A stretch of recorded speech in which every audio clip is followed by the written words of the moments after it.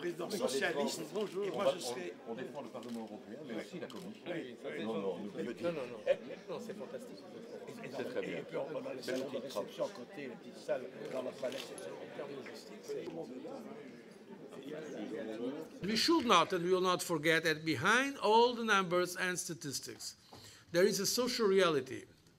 The daily struggle of millions of unemployed people, of families and communities trying their best to make ends meet. Europe's economic policy has been transformed since the crisis, based around three pillars. First, a fundamental and comprehensive reform of our financial system. Second, a much stronger approach to economic governance. And third, a new system to build lasting prosperity for tomorrow, the Europe 2020 strategy for smart, sustainable and inclusive growth. Flag initiatives are currently bringing Europe 2020 to life.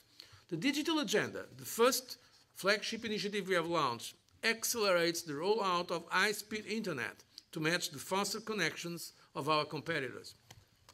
The Innovation Union flagship will deliver a real change on how and how much we innovate in Europe, from science and technology-driven innovation to boost the competitiveness of your industries to new business models, creative design and marketing.